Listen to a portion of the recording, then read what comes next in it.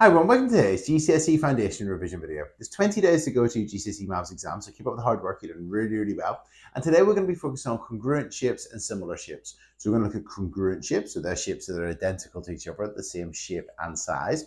We're also going to be looking at similar shapes, so whenever you've got one that's an enlargement of another, and we're going to look at how to find the length of missing sides on those similar shapes. So we're going to look at congruent shapes and similar shapes today. In this video, we're going to, at various times, be giving you questions to try. So remember to press pause and try those questions. And that's it. So let's get started. Hi, today we're going to be looking at similar shapes and congruent shapes. So let's start off by looking at similar shapes. So here we've got two rectangles and they're mathematically similar.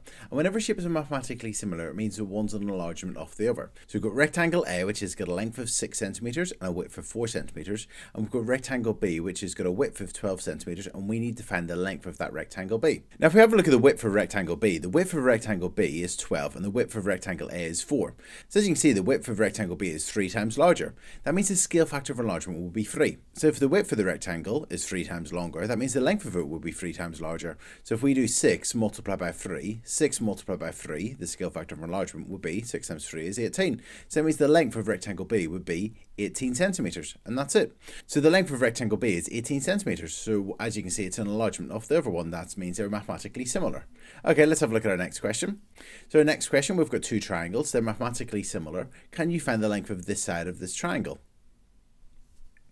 So if we have a look at the bases of the two triangles, we've got the base of this triangle is 12 centimeters and the base of this triangle is 60 centimeters. So if we do 60 divided by 12, 60 divided by 12, that's equal to 5, because 5 times 12 is 60. So 60 divided by 12 is 5. That means the scale factor of enlargement is 5. That means that all the sides of this triangle will be 5 times larger than the sides of this triangle. So if we take our 9 centimeters and we do 9 multiplied by 5, the scale factor of enlargement, 9 times 5 is equal to 45. So the length of that side is 45 centimeters. And if you got that, well done. Okay, let's have a look at our next one. So here we've got two triangles and we've been asked to find the length of the base of this triangle. So press pause now and find the length of the base of this triangle.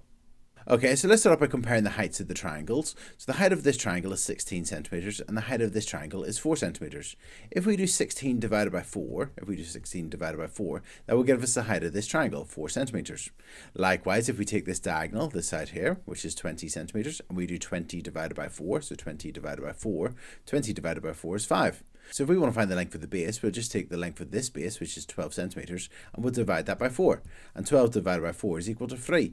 So the length of the base of that triangle is 3 centimeters. And if you got that, well done. Okay, let's have a look at our next one. So we've got two mathematically similar rectangles, and we want to find the width of this rectangle. So press pause now and find the width of the larger rectangle. Okay, so to find the scale factor of enlargement, I'm going to take the length of this rectangle, which is 15, and I'm going to divide it by the length of this rectangle, which is 2.5, so 2.5. And if we do 15 divided by 2.5, that's equal to 6.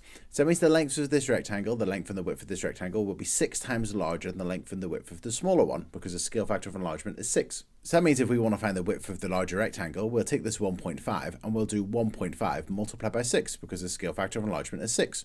So 1.5 multiplied by 6 is equal to 9. So the width of that rectangle is 9 centimeters, and that's it. Okay, let's have a look at another one.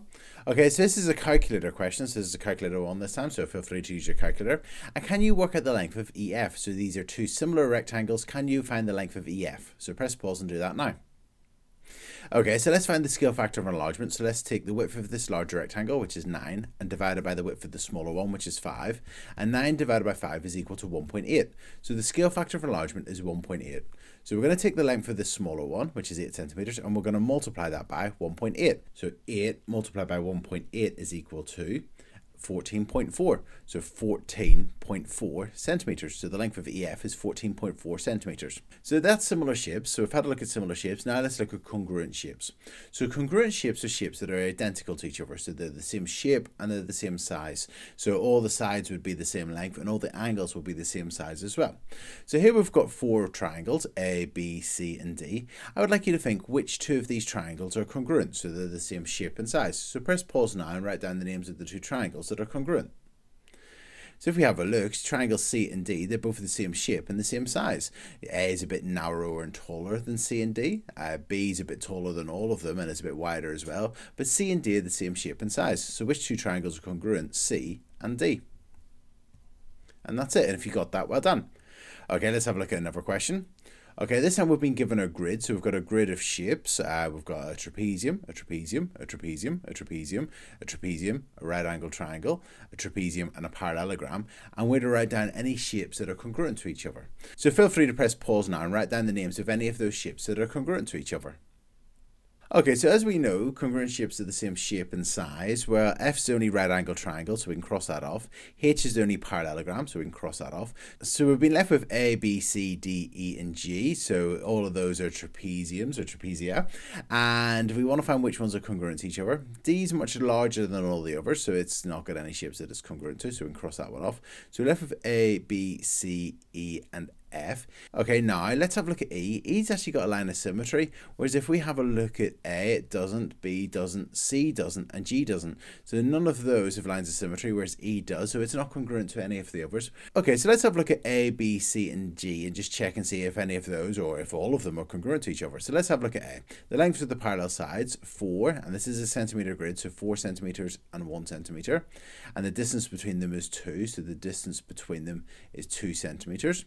In terms of B, it's got 1 centimetre and 4 centimetre for the length of the two parallel sides.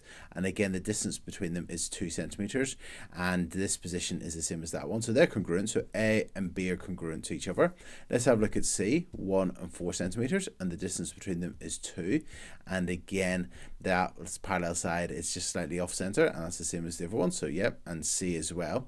And in terms of G, 1, 2, 3, 4 as well. And 1 centimetre. And the distance between them is 2 centimetres as well. So A, B, C, and G are all congruent to each other. And if you got that, well done. Okay, so we've looked at congruent shapes. Now let's focus on a particular shape, which is triangles. And there's some conditions to know whether triangles are congruent to each other. So if you've got two triangles that have got the same side, side, and side, so in other words, the lengths of all three sides in those triangles are the same, then they will be congruent to each other. So this triangle, which has got a length of 5 centimetres, 7 centimetres, and 9 centimetres, would be congruent, that means the same shape and size, as this triangle, which has got a length of 5 centimetres, 7 centimetres, and 9 centimetres, because the lengths of all the sides would be equal to each other, but also because they've got the same lengths of sides, all the angles will be the same size as well. So those two triangles will be congruent to each other. Okay, our next condition is called angle side angle. So if you've got the size of an angle, the length of a side, and the size of an angle, and the side is in between those two angles, and then you've got a triangle that's got the same angle side angle, those two triangles will be congruent to each other. So here we've got 70 degrees, 4 centimetres, and 30 degrees, and here you've got 70 degrees, 4 centimetres, and 30 degrees. So those two triangles are congruent to each other. Okay, our next condition is called side angle side. So if you've got the lengths of two sides and the angle in between them, then if you've got another triangle that's got the same two lengths of sides and the same angle in between them, those two triangles will be congruent to each other. So that's our next condition. And finally, if you've got two right angle triangles and they're both right angles and you've got the length of the hypotenuse on one of the sides, and then the other triangle's got the same hypotenuse and the same length of the other side, then they would be congruent as well. So these are quite useful to know. Okay, so let's have a look at a question that uses these. So feel free to press pause now to try this question if you want to, otherwise I'm going to go through it now. Okay, so we've got two triangles, ABC and LMN, and triangles ABC and LMM are congruent. We're told that in the question. We're told that angle B equals angle N. So this angle B is the same as this angle N, so they're both the same size, so they could be 20 degrees or 15 degrees or whatever. So those two angles are the same size as each other. And we've been asked to write down the length of LM, so we want to find the length of this side here, LM. That's what we're trying to find, the length of this side here. Okay, so because these two triangles are congruent, that means they're the same shape and size. And also if we think back, it means that the lengths of the three sides are the same because it's side, side, side. If they're congruent, they must have the same lengths of sides and the same angles. So if this one here is 15.5, so that means the other two sides must be either 9.9 centimetres and 9.1 centimetres. So we just need to figure out which way around they go. So because we know the length of this side is 15.5 centimetres and this length of this side is 15.5 centimetres, and we've got that angle there and there, the length of this other side on the other side of the angle must be the same. So if this is 9.1, this must be 9.1, because then you've got 15.5, the angle, and 9.1. 15.5, the angle, and 9.1. That must mean the length of this side must be 9.9 centimetres. And that's it. So we've been asked to write down the length of LM. That would be 9.9 centimetres. And that's it. Okay, and if you got that, well done. Okay, now last question. Here we've got two triangles that are congruent to each other, and we've been asked to write down the condition to why these triangles are congruent to each other. So we have a look at these two triangles. They've both got 14 centimeters and 10 centimeters. So we've got two sides, so side and a side, and we've got the same angle in between them. So that's side, angle, side. So that's the condition, SAS, side, angle, side. So that's the reason as to why these two triangles would be congruent to each other. And that's it. So in this video, we've looked at similar shapes. That's where shapes are enlargements of each other. And to find missing sides, we just need to find the scale factor of enlargement and find those missing sides. And then we've looked at congruent shapes. So their shapes are the same size and shape as each other, such as C and D here. And then we've looked at also congruent triangles, and we've looked at the conditions for congruent triangles, such as side, side, side, angle, side, angle, side, and right angle, hypotenuse, side. And that's it.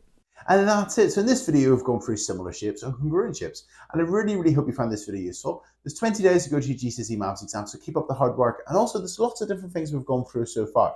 So we've gone through 80 videos and loads of different things that we've learned so far. So make sure you're revising those, and you've got sort of maybe the revision cards, and you're quizzing yourself on what do the angles on a triangle add up to? How do you find the median? Things like that. And then you're also getting them, perhaps writing them on the windows with the window pens, or maybe getting a friend or a member of your family to quiz you and to make sure that you remember all this key information, because it's very important that you remember all the things you've gone through. And that's also why it's useful to be doing your 5 a days. So for GCSE Foundation, we're doing the numeracy, the foundation, and the foundation plus 5 a days, because that'll give you the opportunity to practice these, practice your congruent shapes, practice your similar shapes, practice your mean, your mode, your median, the range, and so on. So keep up the hard work. I'll see you tomorrow for 19 days to go, and I'll see you then. Cheers. Bye.